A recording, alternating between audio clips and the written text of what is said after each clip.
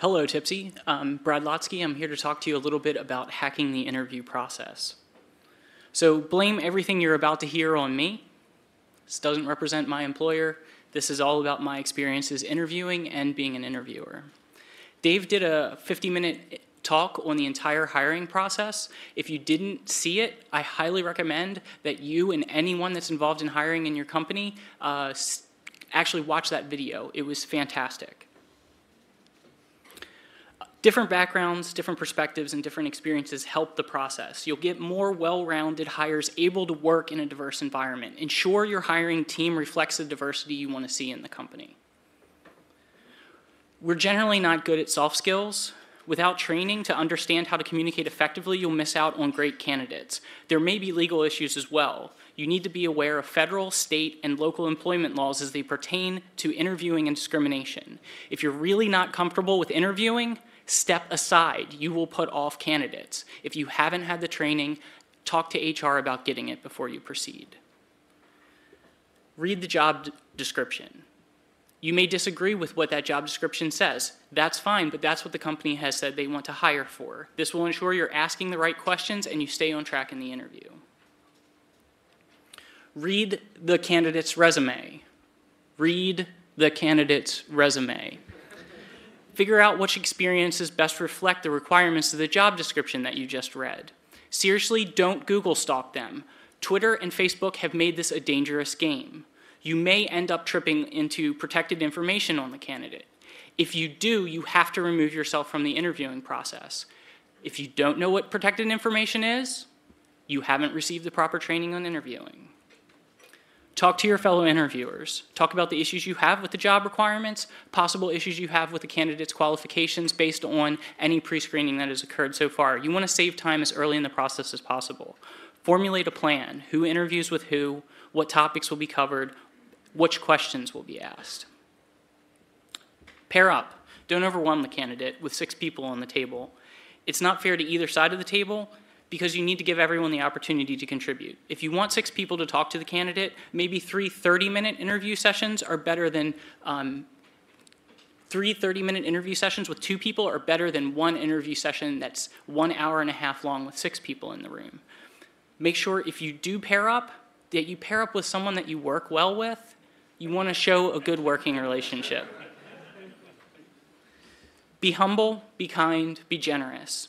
You are the first real exposure to the company and possibly your team that this candidate has. Don't forget that the candidate is going to have to want to work with you and your team if you choose to accept them.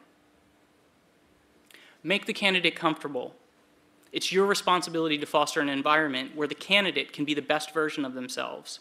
Don't ask a single question that has a right answer. Trust me, you don't care if the candidate memorized a man page or knows why a manhole cover is round.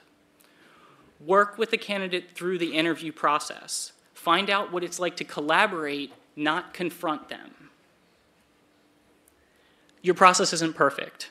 Perform interview postmortems after every interview with everyone involved in the process. HR, phone screens, everyone in the face-to-face. What worked, what didn't? How can you improve it? The better you filter earlier in the process, the happier you're going to be with interviewing. So that's the talk. That's step 1. As a lightning advertisement, I'd just like to say, if you haven't ever submitted a talk for a conference, that this is probably one of the most welcoming and accepting audiences that you'll ever come across. There are tons of resources available to you if you're interested in doing that. I know you can talk to myself, John Anderson, who's Gene Hack, where is he? I saw him just a second ago over there, and Vicky Bressor will actually coach you through how to submit a proposal and help you practice and all of this stuff. So if you learn something at this conference, please submit next year. I want to learn something from you. Part 2. So let's switch sides of the table now. As an interviewee, what can you do to better yourself? Well, first off, this is all my fault. Don't blame anyone else. No one else has any say in this but me.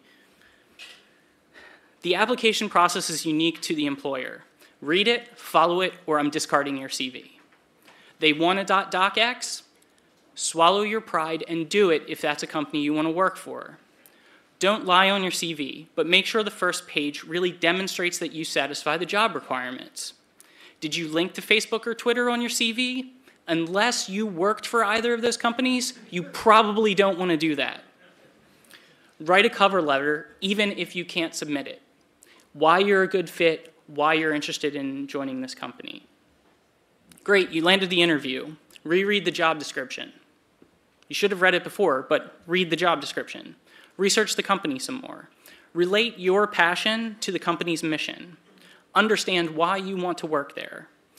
What I do is keep an Evernote of all the positions that I apply for with the full job posting as it originally appeared, the CV I originally submitted, all of the research that I've done on the company, and I update it after every step in the interview process with notes that I've had for feedback on the process.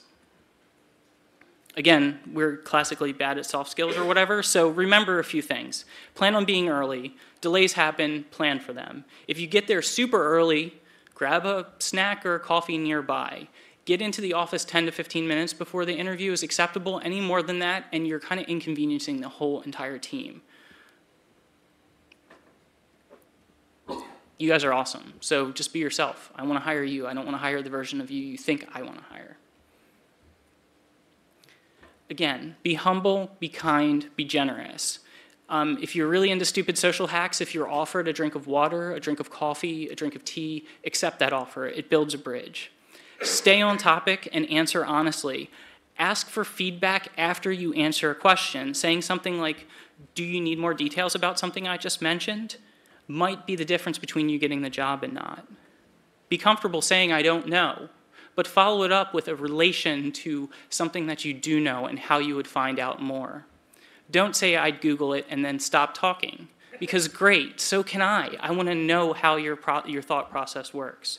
I'd Google it as a fine answer, but make sure it's, I'd Google it, and here's what I'd Google, and here's what I do when I find this. It's a perfectly acceptable way of working. Always ask questions. This is your hedge against bad interviewers. There are a lot of bad interviewers. The only way that you'll get a job if there's a bad interviewer is if you ask questions. Ensure they understood all of the explanations that you've given. Was there an area that they thought you were weak in, that you actually have a lot of technical experience, but you've held back because you don't want to overwhelm them? Ask, do you need more details? Always have questions ready for anyone who asks for a question. If I'm an interviewer and I'm asking you, do you have any questions for me? Yes, I do. Because if you say no, great, I'm not going to hire you. Asking questions about interviewers' personal experiences is a great way to be able to have one or two questions ready to go at any point in time, and then just simply re-ask that same question to each person. Some examples are, what do you like about working here?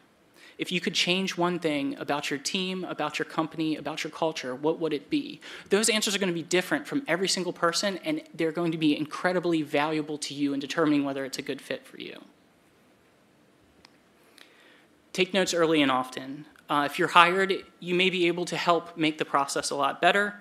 And if you apply for a position with the company again in the future, and like me, you completely forget that you interviewed with that company, you'll have some notes available to you to understand why it didn't work out the first time. And that may save you a lot of time.